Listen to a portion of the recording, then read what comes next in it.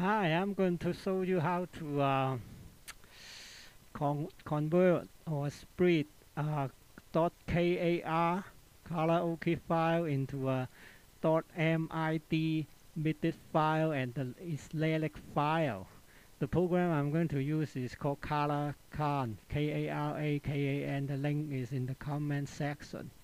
So when you open the program, you go to file and import, select import karaoke file, then you select your song, that your file that want to convert, and bring it into the window.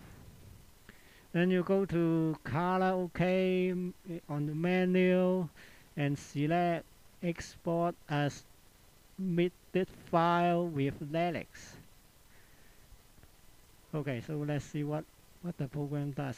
Just say OK out, and then so it will create two files, actually three, from the original file. One is the duplicate of the original file, and then it split the music file and the lyric file into two different files.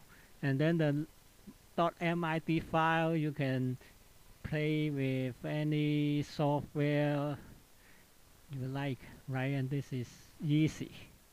Yeah, you can split .kar file for whatever reason.